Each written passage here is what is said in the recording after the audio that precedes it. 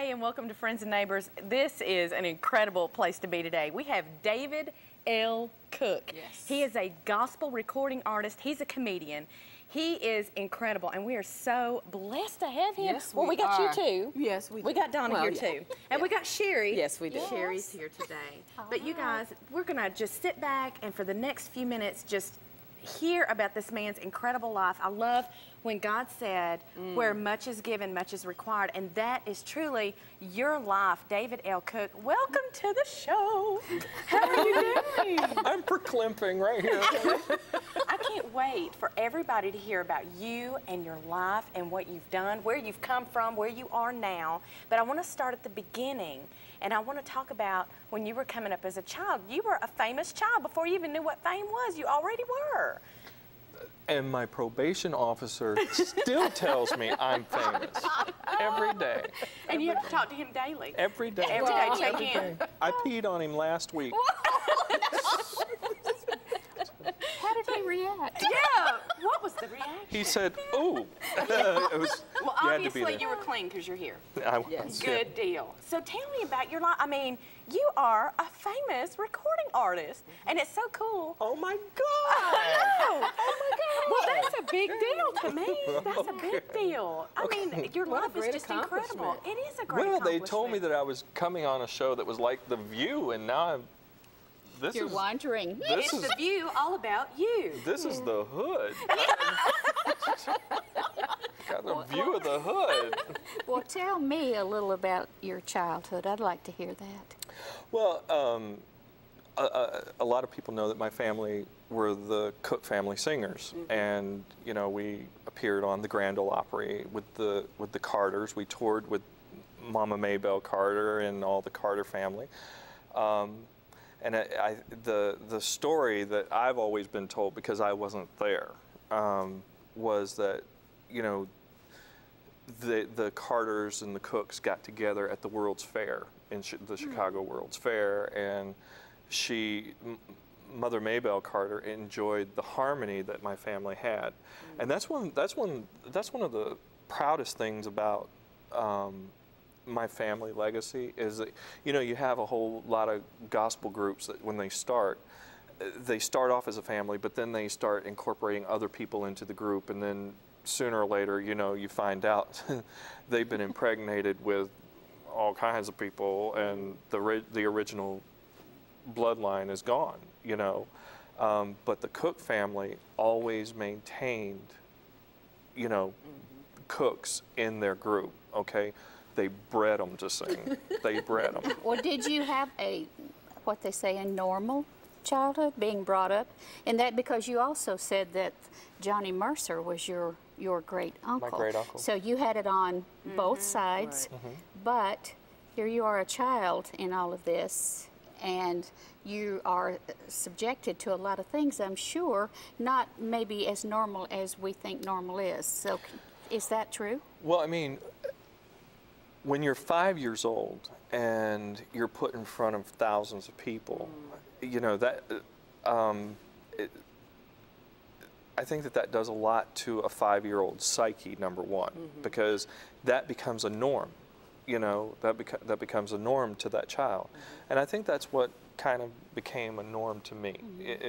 I knew that I was meant to get up there and sing. Did they make you learn to sing? Were you made to do that, or did you have an option? No, I really wanted to sing.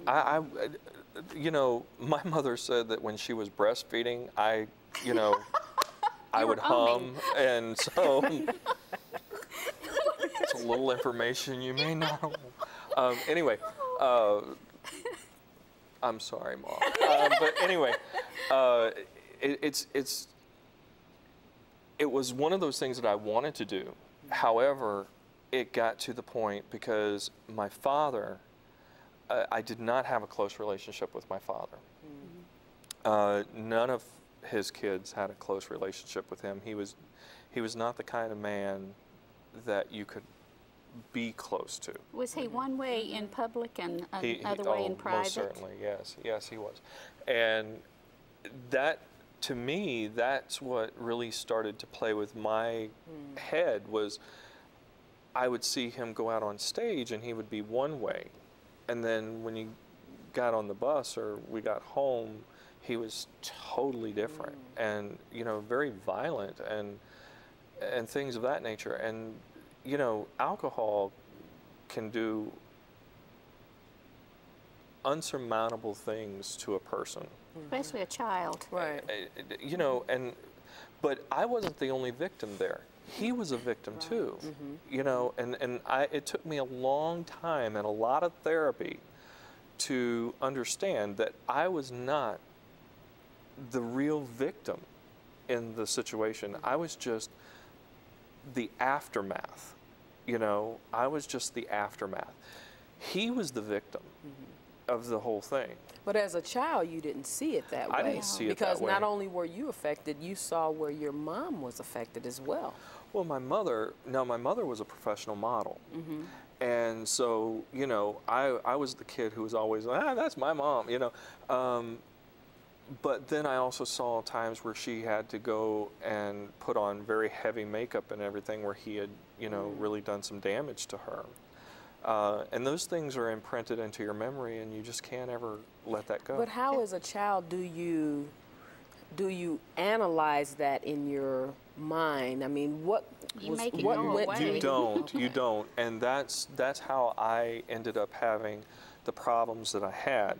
Okay. And you know, it's all God's glory and victory. You know, I wrote a song called "Why Can't I Go Back," and it's off of my new album right there. Right here. But anyway,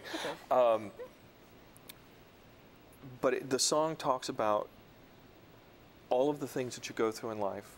You know, you hear people say, I wish that I could go back and change that, or I wish that I could do that different. Not me. You know, even the abuse that I went through, I don't ever want to go back and change it. I wouldn't change it. I wouldn't ask that anybody else have to go through it, but I wouldn't change it because it helped me to be who I am today. You know, right. and the person I am today is a pretty good person, and I'm proud of the person I am today. And I'm very thankful for everything that God has given me. And He's given me one of the things that I treasure every day and I thank Him for is the ability to have compassion. Amen. You know, because there's a lot of people out there, and you know who you are. You have not shown me compassion, okay? You've talked about me, you've lied about me, you've said things that weren't, you know, true. You're the victim, not me. But how do how do you get through that without being bitter? Yeah, that's Medication? Blue Valium. Not the blue pill. But this is a family show. It's okay to be bitter, as long as you know where to lay the bitterness, which is at the foot of the cross. Amen. Okay? Amen, David. And you have to learn how to lay it down, and you have to learn how to keep it down. And when I started going through all the problems, when I was being beaten by my father and stuff like that, I would have these periods of blackouts. You know, when we just thought, you know, I would wake up and I would be hurting, but I wouldn't remember being hit. I wouldn't remember being abused. But it got progressively worse as I got older, because every time I got into a stressful situation, I then learned how to evidently disassociate myself so that I was there physically, but I was not there mentally. Is that a form of amnesia? It is. It is. It's a form of disassociating from your surroundings. But don't you find, too, David, the older you get, the more you find how many people were abused as children, and that you can have more compassion on them because you've lived it also yourself, because you were saying you have that compassion. I've never met anyone that has the amnesia like you had, but I know it's very prevalent in today's society. I think that, now, when we're talking amnesia, okay, we're not talking, you know, we're talking real amnesia. We're talking about somebody who can dislodge themselves from a familiar surrounding, okay, and put themselves into another surrounding and not even know that they've done it. And nobody knows that they've done it because they don't see that person acting any different. And that, you know, that's part of, you know, psychogenic amnesia, you know, and dissociation. But mine was a whole lot worse because I had what they called a conversion reaction, which was the manifestation of physical symptoms. My whole left side had went completely out. They thought that I had had a stroke. Wow. And I couldn't talk, I couldn't walk. The pupil of my eye had dilated to the size of the iris. So this wasn't a physical injury, this was a psychological injury, and it's called a conversion reaction.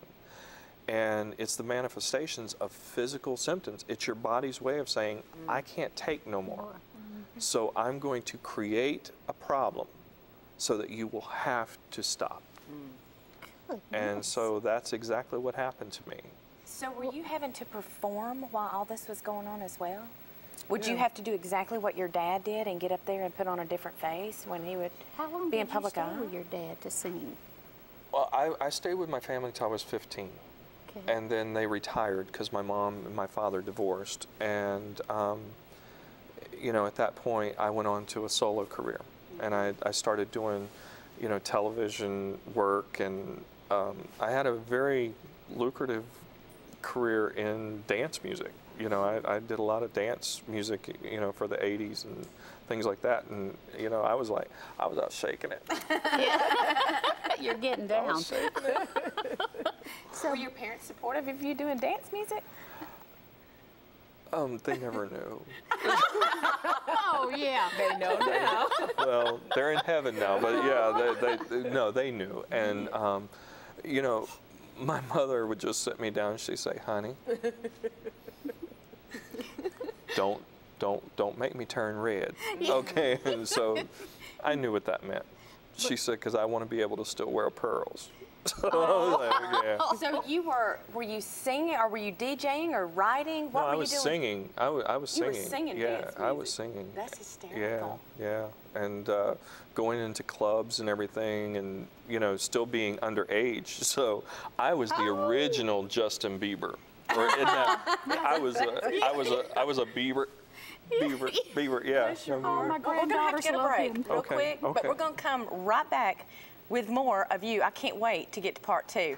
Don't go anywhere. We will be right back with more David L. Cook on Friends and Neighbors. Touching me. I can't help it.